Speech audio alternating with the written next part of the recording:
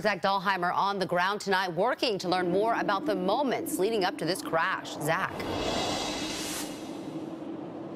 Yeah, Angela, all of US-1 is back open tonight here in Cary. Let me give you a better picture. You can see right behind me. This is what it's looked like here near the entrance onto US-1 off of Highway 64 since about 9:30 tonight. Traffic moving freely along the highway. That's different than what it looked like earlier tonight with traffic backed up for hours. Now, let me show you what it looked like here at the scene.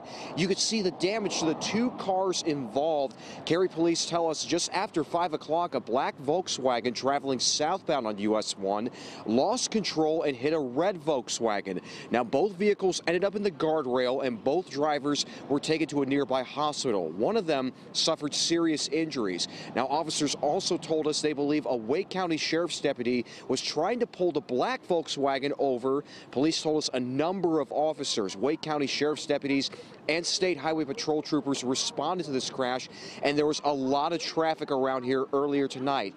Now, we don't know exactly why the Wake County Sheriff's deputy was trying to pull the car over. We've been trying to reach out to the Wake County Sheriff's Office. We've reached out to them multiple times tonight and are still waiting to hear back.